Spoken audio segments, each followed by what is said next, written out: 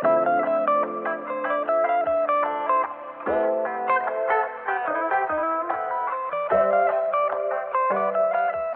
on today's video, we're gonna talk about the original line. I've had a few of you guys ask me, what are your favorite pods from the original line? And I think it's mainly because a few of you guys are trickling over into the original line, buying a second machine, and just kind of want to know a little bit about the original line. So that's what today's video is going to be about. I'm going to show you guys, let me count them. Perfect. We have 10 pods that we're going to talk about that I think will kind of kickstart your original line adventures. So without further ado, let's get started with this video. So here are 10 of my favorite pods. I do have a lot more, but I'm just gonna start with 10 and then we'll maybe do another video in the future. So if you guys have any questions that maybe I didn't really touch base on, always leave them in the comment section because I am always answering all of my comments. If you guys have Instagram, I'll put my handle right here so you guys can check it out. Do a lot of reels using different pods, both from Vertuo and original line. So if you guys are interested, check me on Instagram, but I'm always answering my DMs there as well. So I'm gonna start with Colombia. This is Colombia right here. Mauve, I would call this pod. Usually with the original line, you can brew, I believe there's some machines that have the ristretto option, but mine doesn't. There are certain pods that will give you the option of doing it ristretto. Most of them will tell you you can do espresso or lungo or just espresso. All right, so Colombia is a winey and red fruit pod. It's a level intensity 6, and you could do this one either espresso or lungo. Lungo, it just brews a little bit longer, so you have a little bit more volume, and I believe a lungo might even have more caffeine. Correct me if I'm wrong, any of you guys that really know about coffee. I think lungos have a little bit more caffeine because obviously you're drinking more, so that's what I gather. An espresso will give you a 1.35 ounce and the lungo will give you a 3.7. The way I like to drink this one is with like creme de cacao from Torani, or you can even do, I used to have it but I ran out of it, the almond milk chocolate version with this was also really good. I mainly do lungos when I drink these hot, but if I do iced coffees, I tend to do espresso, and that's what's nice about these. You can do either or with these, so it's really nice to have that option. But Colombia is, if you're new to the original line, I think Colombia is a nice pod to definitely give a try. So I'll pick whatever. Oh yes, Freddo Intenso is my next favorite.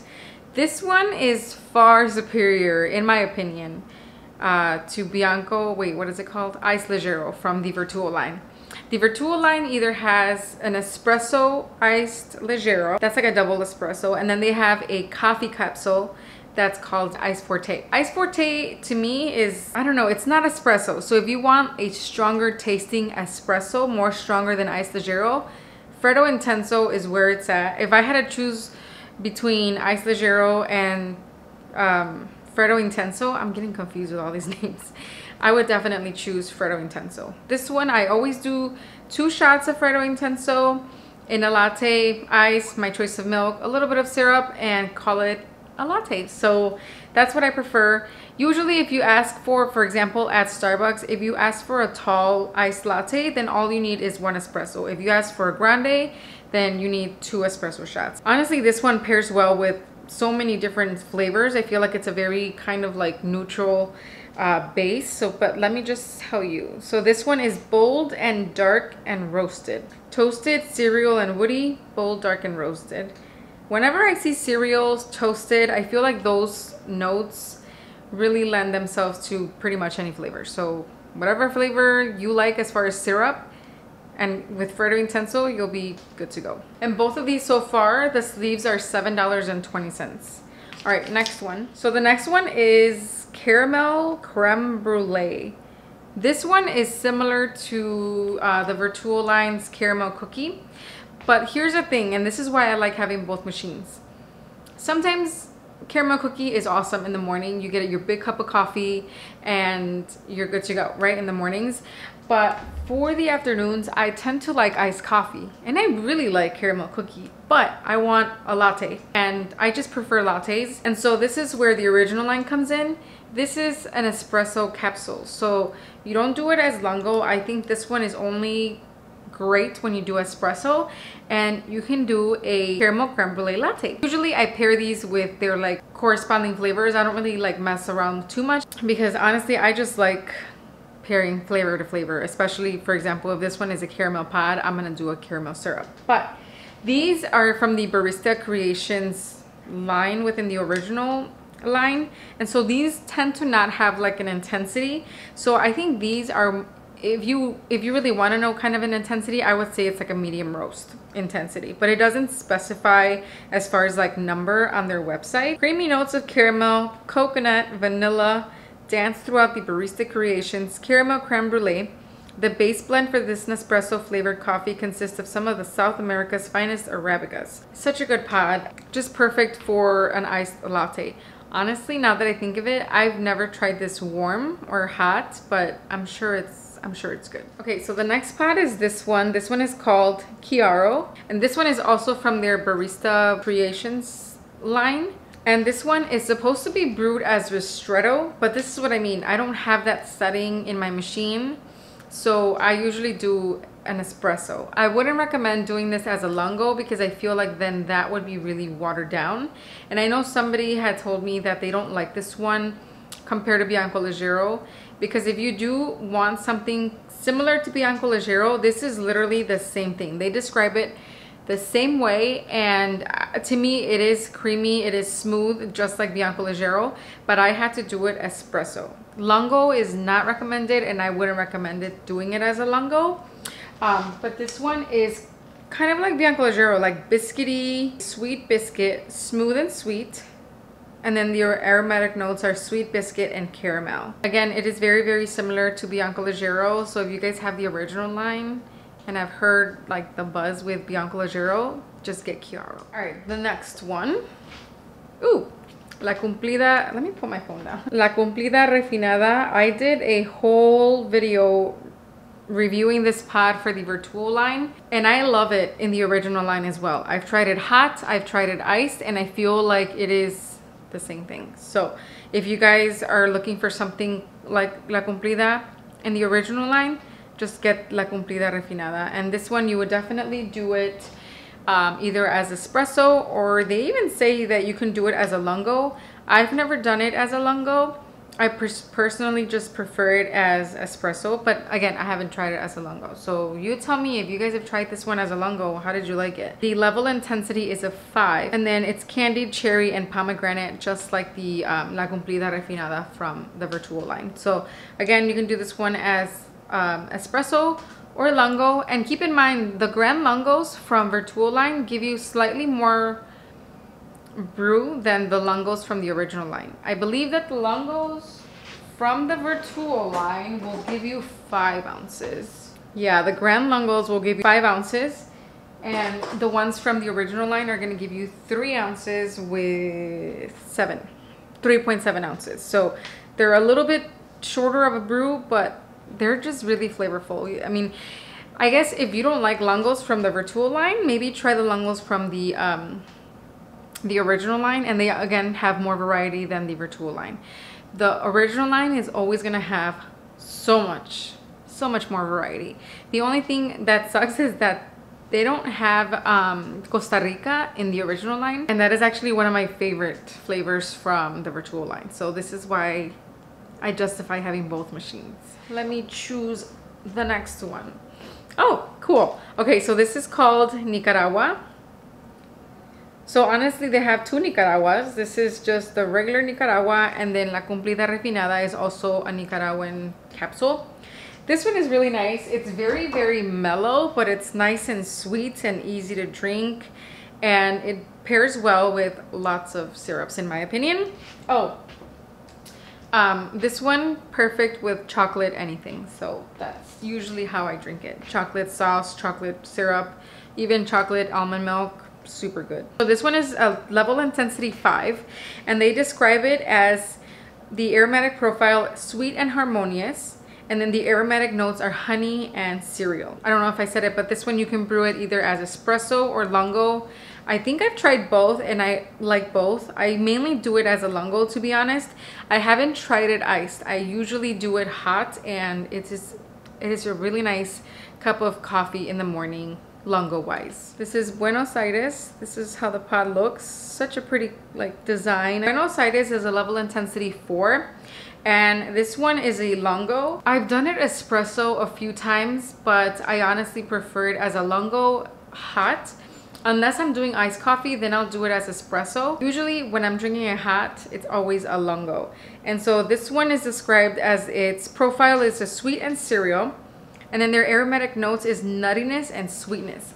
So this one, I like drinking it with pistachio syrup, super good. I do have a pistachio latte recipe. I think I'll put it up above, but I didn't use this pod. I actually forgot what pod I used, but I'll link it up above so you guys can recreate it with this pod. And if you guys do, I would do maybe 2 shots of espresso if you want to make it a latte. But if you want to do that latte, you can replace it with this pod, and I think it'll be so good. I still have to try. I actually ordered the macadamia nut syrup. A few of you guys told me that it was a really good syrup, so I think I'm gonna try it with the Buenos Aires pod. Hazelnut is also another great option. The Pink House Alchemy syrup in hazelnut is divine with this pod. So just another great pod. I think this one is only $7 a sleeve, so there you go. That's another thing with Original Line, the pods. If you're only using one, it's obviously a lot cheaper than the Virtual line. All right, next pod. So this is Venezia. I think that's what it's called. Inspirazione Venezia. I don't know if I'm saying that right, but this is what the pod looks like. It's gold with some brown splatter all over. This one I ended up getting it specifically for my dad because I know he likes like a more like coffee flavor, just a little bit more intense, although he doesn't like Bianco Forte. So I'm telling you, that pod, Bianco Forte, it's something else. But he really likes this one, and I actually really do too. And it surprises me because this one is a level intensity 8, and the way that they describe it online is its profile balanced and thick body, and then the aromatic notes are roasted and caramel. You can actually, once you add milk, you can actually taste the caramel notes to this one. It's a really nice pod, and I think that's why maybe I like it. And the intensity, even though it's a level 8, I think it falls, in my opinion, still in the medium roast realm. So I like it. It's really good. All right, next, Vanilla Eclaire. This is how the pod looks like. Super cute. I definitely have to mention this one because the one sleeve that I recently got, I went through it super fast, and I have a few reels using this pod. If I have any, like, I'll put them on the side for you guys. But Vanilla Eclaire is super yummy, and I absolutely adore it with the Monin French vanilla syrup. It's so good. So again, this is from their Barista Creations line. So they're made specifically for milk. And again, same thing as like what I said with caramel cookie from Virtual Line. This one, I also like the vanilla version for the Virtual Line, but it's a coffee capsule. And if I want a latte with this flavor, then the Original Line is where it's at with that one. That's the beauty of it. So you're gonna drink it as an espresso, and you can make it hot or iced. I usually drink these iced. All right, last but definitely not least is Scuro. This is how the pod looks like. I already talked about Chiaro and how this one is a dupe for the Bianco Leggero. Scuro is a dupe for double espresso Chiaro. So it's a little confusing, but honestly it is. Scuro, I'm going to show you guys what the description is as described as. Its aromatic profile is intense, and the notes are roasted yet balanced. So again, if you guys do enjoy double espresso Chiaro and are kind of venturing into the Original Line, definitely try Scuro, because this one is another one that mixes well with a lot of flavors. And if you want to try the Starbucks brown sugar shaken espresso drink that I have, I actually have a reel for it, and I have a YouTube video recipe for it. If you're within the Original Line, this is the pod to do. Although a lot of you guys have told me that La Cumplida Refinada is also a good one, and I have tried it with the Virtual Line, so this one wouldn't be another bad choice for that recipe. But Scuro is really nice. Whatever syrup you like, just try it with that and you won't be disappointed. That's what I think. So those are the first it's harder than I thought, but yeah, those are the first 10 capsules that I wanted to share with you guys as far as the Original Line. And I think if you recently bought a machine and you want to know what to order, those 10 is where it's at to start with. So it is iced coffee time soon. Why don't we do a recipe? Yeah, let's do Buenos Aires pistachio latte, since I was talking about that earlier. Now I'm kind of craving it, so that's what we're gonna do today. Let's get brewing.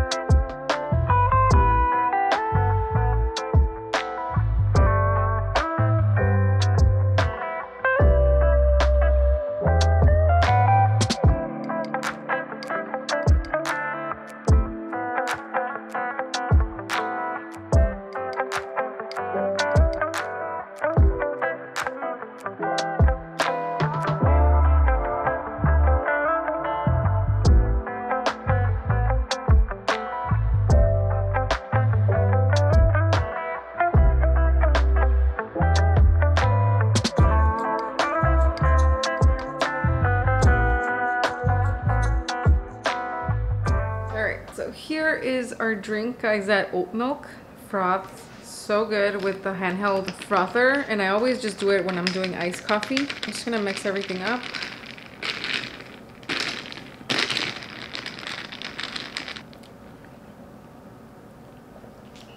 Yes, yes, so good. So good, guys. All right, so hopefully you guys enjoyed this video. 10 of my favorite pads and this quick little pistachio recipe using Buenos Aires as espresso. That completes this video. Thank you guys for watching, and I'll see you guys in my next one. Bye.